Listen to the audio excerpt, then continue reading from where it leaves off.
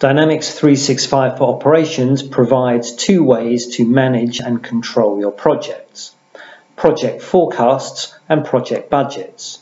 Each method has its advantages, and although budgeting is a completely different project management tool, it is closely related to project forecasting.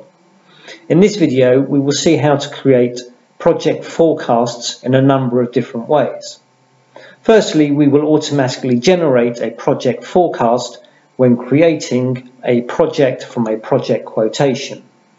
So if we go to our project quotations, already here we can see some of these quotations have been transferred to forecast. So if we choose this one which hasn't, we can select transfer to project, and the wizard will take us through the process.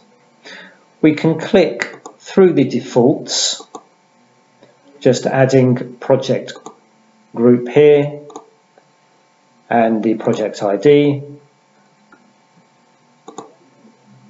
and just ensure the transfer to project toggle is on, and finish. Going to our new project,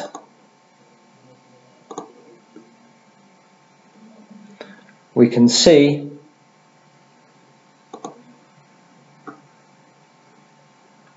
our forecast,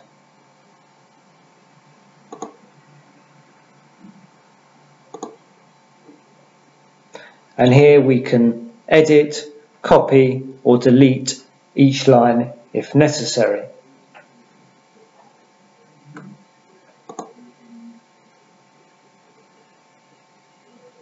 Alternatively, if we have a project without a project quotation, we can create a forecast directly from a project work breakdown structure.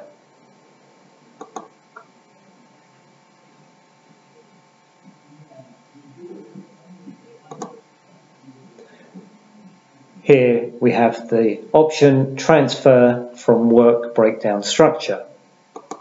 And here we can filter for transaction type. We can select the lines we wish to transfer, and we can choose the forecast model.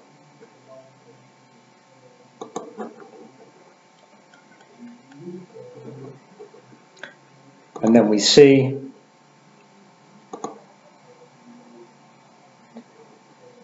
we have our forecast from the work breakdown structure.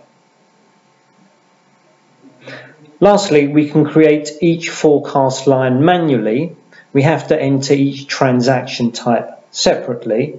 For example, our forecasts. And we select new.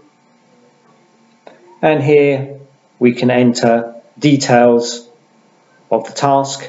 And we can also resource the task in a number of ways directly from the forecast.